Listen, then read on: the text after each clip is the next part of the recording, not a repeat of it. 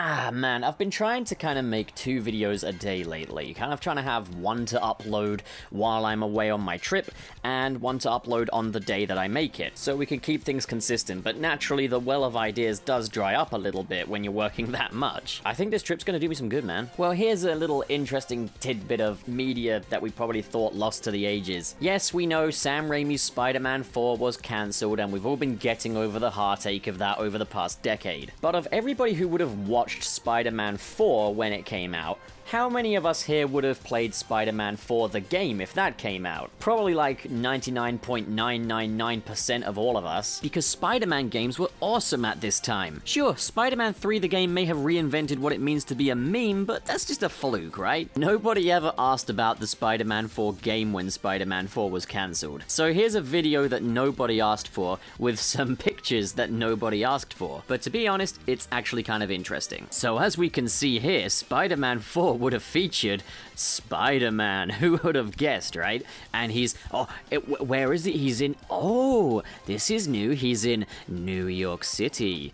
Yeah, no, it's all standard fare Spidey stuff. We've basically, what we're showing here is that there would have been free roam, which, well, of course, I mean, why would you go from having free roam in Spider-Man 2 and Spider-Man 3 to not having free roam in the next one?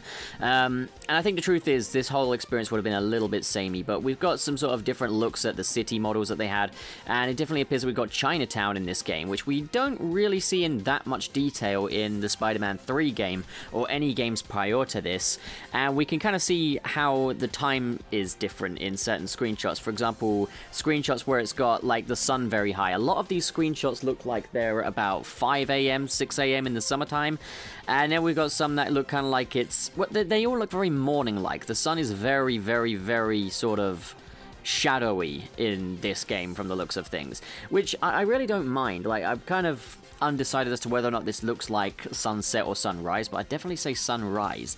Spider-Man's character model itself is, well, it's obviously in its beta stages, and you can tell, because the textures on this thing are just plain, well, unsightly, to be honest. Now, I don't know how this would have played out. Presumably, this would have been released on Xbox 360 and PlayStation 3. I mean, the PlayStation 4 had many years to go yet, so I'd say it's pretty obvious, I guess. So, obviously, Spider-Man's model would look better than this, because this, well, let's face it, it would be the worst-looking Spider-Man character model since the PS2 era of Spider-Man games.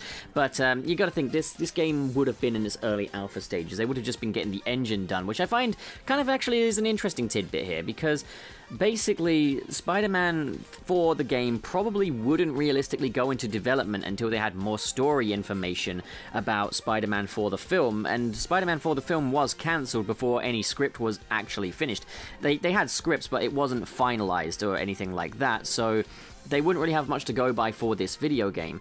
So, from the looks of things, all they were setting up here was the gameplay engine for Spider-Man, and the side missions from the looks of things, as we've got a few bits of chaos happening in the backgrounds of some of these shots. Heck, maybe they can't have a very detailed Spider-Man character model for this very early build, because maybe it would make it unstable, or I don't necessarily know how game development works, to be honest, but software and hardware management is always a thing. I mean, I'll say this, the anatomy of Spider-Man's character model in this game definitely looks a bit better than it did in Spider-Man 3, it's just everything else about it, and I definitely don't like how sort of muted his colors are. And that was also an issue in Spider-Man 3, was the Spider-Man character model that they had only looked kind of vibrant in kind of dark sort of night light sort of a look.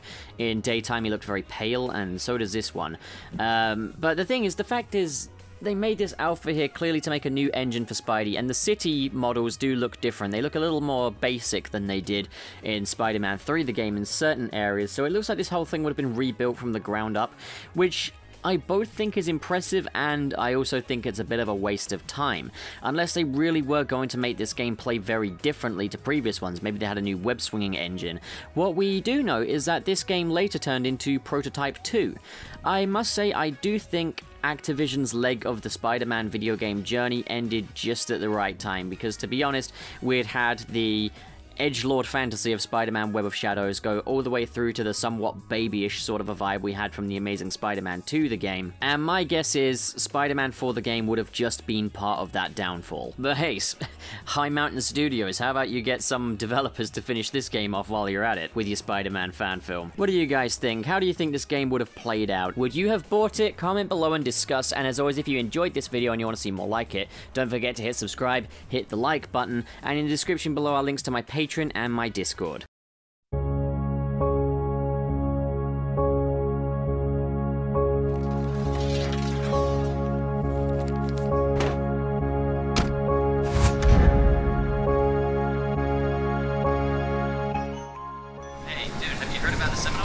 No, what about it? It's cancelled, dude. Really? You didn't get the notification? No, I didn't. Oh, well, it's cancelled. Yeah, well, I came all this way for nothing then. Hey, you wanna hang out? No. I just heard there was a gunman. Tracy, you gotta get out of there. Tracy? Tracy.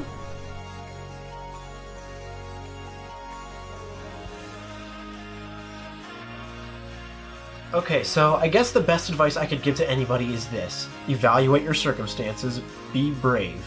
Be prepared to fail, but always get up. You owe it to yourself to be marvelous, so why regret being anything less? Well said.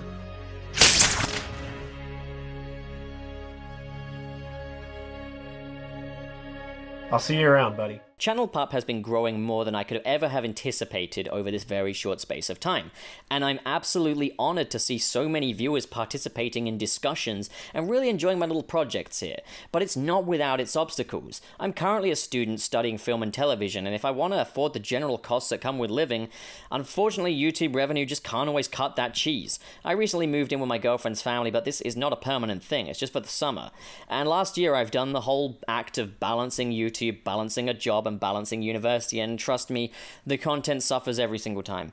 So to support this channel to maintain the same quality of content and upload schedule, and to just keep making the stuff you guys really seem to be enjoying, I really do urge you to check out my Patreon link in the description below. And in return, you can get early access previews to the special Channel Pup events such as Marvelous Tales of Spider-Man Episode 2, as well as my upcoming Patreon exclusive playlist, Pup's Project Room, which is all unlockable with a pledge of just $1 or more. Now, the world's a tricky place. Not everybody is made of money, and that's fine. Just please be here for my videos. Please don't stop coming back to join me on these discussions, because it means so much to me, guys, really. Well, I guess I best be hitting the old dusty trail.